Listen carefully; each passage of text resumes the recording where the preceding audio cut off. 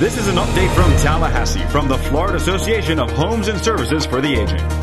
Hello, my name is Carol Berkowitz.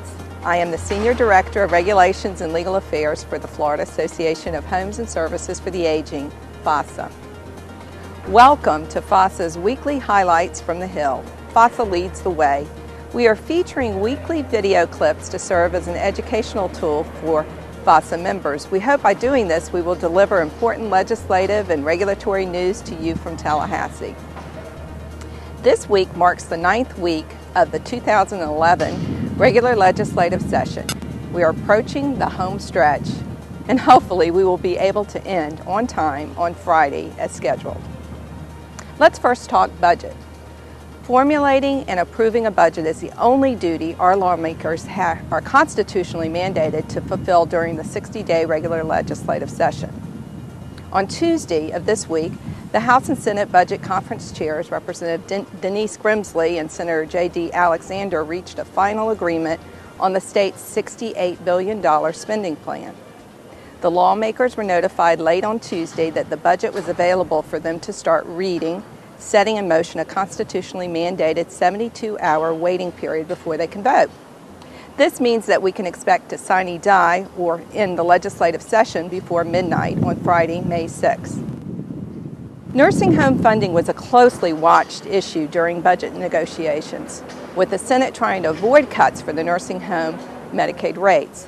In the end, the Health and Human Service budget included close to $700 million in Medicaid rate cuts, which includes a $107.5 million cut, or a 6.5% budget reduction for nursing homes.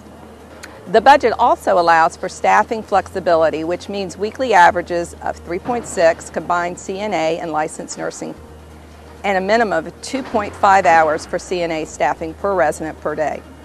The state's lean spending plan calls for widespread sacrifices across the state, resulting in elimination of more than 5,000 state jobs, deep cuts to hospital and healthcare providers, less money for public schools, tuition hikes for college students, and a drop in student financial aid. The budget deal also requires Florida firefighters, teachers, police officers, and other public employees to begin paying 3% of their salary toward the pension. As for nursing homes, one very interesting and somewhat controversial bill was debated this week. On the House floor on Monday, a pro-nursing home bill, that's House Bill 661, sponsored by Representative Matt Gaetz, was heard. This bill limits the total non-economic damages filed against a nursing home to $300,000, regardless of the number of claimants in a suit electing wrongful death damages. The bill also requires the court to hold an evidentiary hearing to determine if there is a reasonable basis to decide if an officer, director, or owner of a nursing home acted outside the scope of their duties in order for a lawsuit to proceed. The bill would also require a claimant to elect survival damages or wrongful death damages no later than 60 days before trial. During the debate, a number of unfriendly amendments were introduced, and they failed.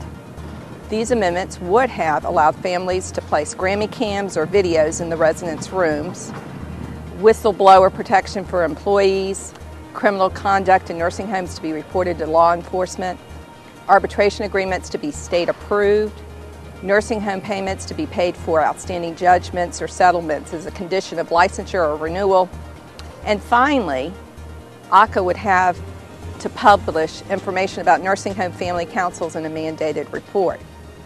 The House bill voted favorably, and it's now on its way to the Senate. The Senate companion, Senate Bill 1396, sponsored by Senator Ellen Bogdanoff, remains tied up in the Senate.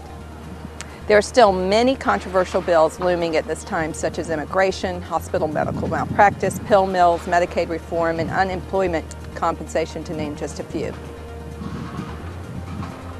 FASA's public policy team plans to be here until the end.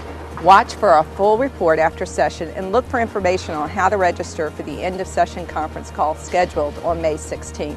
Thank you.